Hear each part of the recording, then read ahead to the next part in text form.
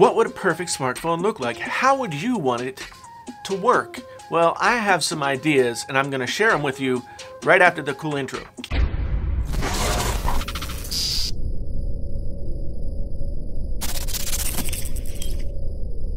Hey there friends on YouTube, my name's Jason, sometimes known as the JTL. This is Painfully Honest Tech, so honest it hurts!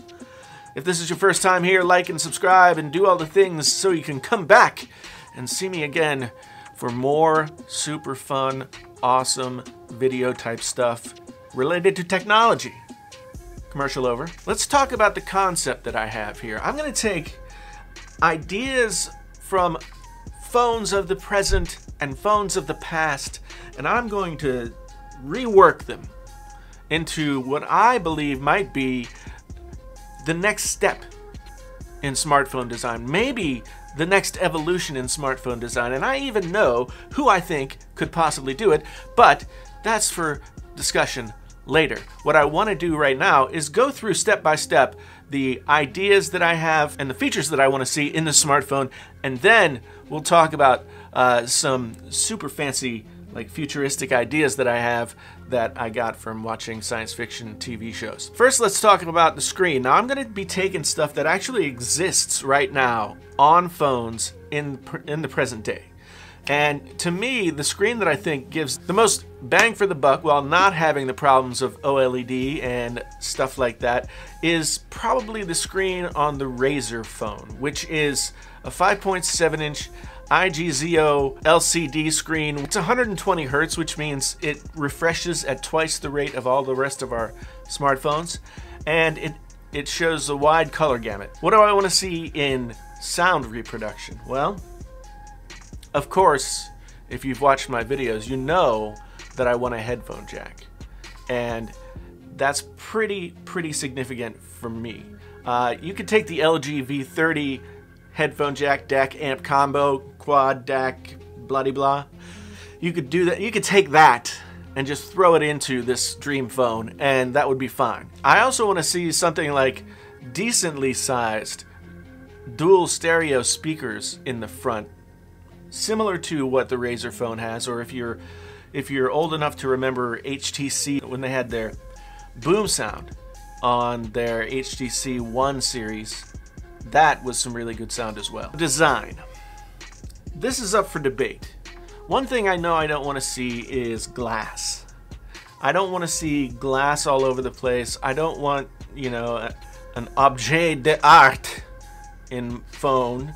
I just want to have a nice, ruggedly built phone that looks nice, where the design holds together. I'm thinking of phones like the Lumia 1020, which was a gigantic phone, and it had all kind of fun colors and a polycarbonate plastic. Yeah, I'd like to see some sort of polycarbonate, or perhaps like, I don't know if you remember, I'm going even way farther back with Microsoft devices, but the Zune had some really interesting color combinations. Now they had their typical black and their typical white, but then they also had this like brown, green, double shot kind of color where it was brown, but it had iridescence that you could see through, and it had this green tint. I mean, I've always admired Microsoft's balls for creating something that looked like a bar of green shit, but they did, and I bought one, and I thought the Zune was a great device, and it died. If Microsoft could only bring some of that Xbox magic over to their other, or Surface for that matter, over to their other devices, Microsoft would be doing a lot better in the product world than they are. For storage, I'm going to go with what I think is the sweet spot, the perfect place for onboard storage in a smartphone, and that's 128 gigabytes. It's enough to take video and photos and not really feel the pinch of too little space. I think you could argue that 256 is maybe too much unless you're a super power user of your phone for photos and videos. And if you're a power user for photo and videos, you'd probably have what I also would require on this device, a device that had some kind of expandable storage via micro SD card. So that's what I want, 128 gigs, micro SD card. RAM. Most phones these days come with 4 gigabytes of RAM. And that seems to be all right. I mean, Apple has less, but Apple has its own chipset and ecosystem and blah blah blah da, da, da, da, da, da, da. So they don't follow the same rules as everybody. But I'd like to see something like the 6 that's available on the OnePlus 5T, or the 8 that comes with the Razer phone. I mean, the Note 8 has 6 gigabytes as well. So I'd like to see 6 to 8 gigabytes of RAM. Is that so much to ask for? For the camera, since the iPhone 6s, I really think that the video and photo capabilities of all phones almost have been good enough to use in everyday situations. Taking pictures, taking video, even in more critical situations like doing video for YouTube or something like that. I think that phone technology has moved forward with the camera, and right now probably the best example, from what I've seen and according to a lot of other people, is the Pixel 2 camera, the Pixel 2 XL. I'd love to see a camera that worked in that way, that had that technology or something similar to it that matched the quality of the Pixel 2 XL. Battery. As I said before, I don't care if the phone is slightly thicker. Thin phone doesn't matter as much to me as phone that will last all day. That's why I carry a Plus model iPhone instead of a smaller one, because the smaller one, the 4.7 inch, doesn't ever get through the day. I like to have that battery security so as to fend off battery anxiety. So I want to see a larger battery in this perfect dream phone. And by that I'm thinking, the Razer phone has 4,000 milliamp hours. I'd like to see anywhere from 4,000 to 5,000 milliamp hour batteries in this dream phone of mine. Doesn't seem too impossible, does it? Chipset. Now this is hard because on one hand, I really think that having the power of the Apple A11 Bionic chip is incredibly valuable for where I want this phone to go. However, I know that Bionic chip, although we may be able to rebuild it, is not available for phones and devices outside of the Apple ecosystem. But I want that power. I want that 10,000 something multi-core score on Geekbench so that this phone can get a lot of stuff done.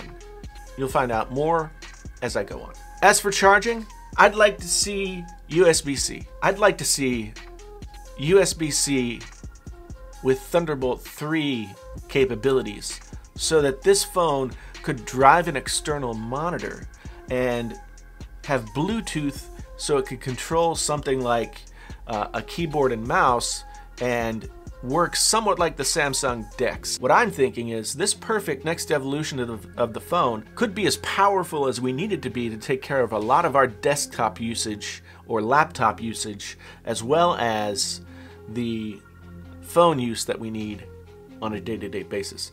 I don't know if anybody remembers the Motorola Atrix, which had a screen and a keyboard, and you plugged the phone in, and it was really cool. I bought one. Unfortunately, it was like super expensive and it didn't work all that well. Smartphone manufacturers other than Samsung have really kind of stopped developing that kind of stuff. Here's another idea. What if you want to game on this desktop setup? What about an eGPU that is a separate box that could sit on your desk and be a hub for all the stuff that you would need to plug into a computer but can't plug into a phone, and would also, through this USB-C Thunderbolt 3 port, be able to power a larger graphics processor so that you could, in fact, maybe play some games or do some higher computational stuff with your phone. What I'm looking for, if you haven't already noticed, is maybe a movement toward the phone becoming the one device that you need that can do everything as a phone and can also take care of a lot of your day-to-day tasks when it comes to computing. So I'd like to see that Thunderbolt USB-C port. For security, Synaptics has been working on and has developed at this point the under-screen fingerprint reader that everybody was having so much trouble with. It actually works now. I've seen a demo. I'll try and like put it in a box up here somewhere so that you guys can see it as well. Very, very cool. It really does seem to work pretty well. How scalable it is, how much it could be implemented on a large scale is yet to be seen. But It does exist. So I'd like to see that on this device. I would also like to see something like Face ID. While I like to have a fingerprint sensor, I love the convenience of Face ID for doing things like unlocking apps or unlocking payments or any of those kinds of things. I think that was, for me, one of the best features of the iPhone X and the Face ID. That takes us to a difficult place: the operating system. Now, Apple would never build this device, so I can't necessarily say iOS. There's a lot that I like about iOS that I'd like to see in this phone, but I just don't think Apple has it in them to build it. And that gets me thinking more and more about the Windows Phone. Let's take that and just set it down right here. Windows Phone. Let me ask you this. Now, we've gone through what I'd like to see, and I don't know that I'll ever be able to see it on any one specific phone. I don't think that Apple is ever going to get there. I don't think that Android is ever going to get there at all. It's going to take the wherewithal of a single company, I think, that has this vision that they're willing to push toward. Now, we know that Windows Phone has now been decommissioned and it's a dead technology, but what if Microsoft decided that they wanted to create a Surface phone? It could be very similar to the Surface tablets, with all of the external stuff and the ability to use mice and all that kind of stuff. Still, the idea of a Surface phone with a lot of these features is possible.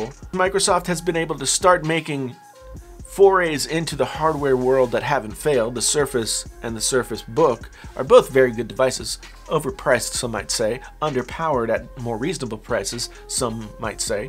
But they're nice products. And so maybe the Surface phone would be the way to go. Microsoft is the company that has the best opportunity to take what they've done with Tiles and blended it into Windows and do that again with the Surface phone. If you just imagine basically a shrunken Surface tablet and then, yeah, this could really work. The Surface phone, much like a Windows phone, with all the features that I mentioned before, and perhaps connection to an eGPU for more power if necessary. This could work. This could work. Now, I'm not an engineer, as I said. I don't know how to make any of these things work, but I know that we have the technology out there in bits and pieces in different devices all over the place to somehow make this work. Now, somebody just has to do it. Maybe Microsoft is the company that has the ability to do it. Maybe it's somebody else that we've never heard about. But I think that in order to make that transition from mobile to desktop and make it seamless, it's going to have to be a company that's one of the major players in that field. And Microsoft is perhaps, especially, and then there's gaming too, which you could connect it with the Xbox. Oh my God! Oh my God! Microsoft, you got to do this. You just got to do it. Tell me what you guys think down in the comments below. This is blowing my mind. This is unbelievable. I really think that this is something that could be done, and I think it would change the landscape of phone, desktop, gaming, everything. Just crazy. Let me know what you think down in the comments. What do you agree with me on? What do you disagree with me on? What features would you like to see that I didn't mention? This is a cool idea. I love doing this kind of thing, so I'm going to have to do it more because I'm an idea man, if you haven't noticed. Anyway, thanks for being here. My name's Jason, sometimes known as the JTL. This is Painfully Honest Tech. Tech so honest it hurts. Until the next time, I'm out.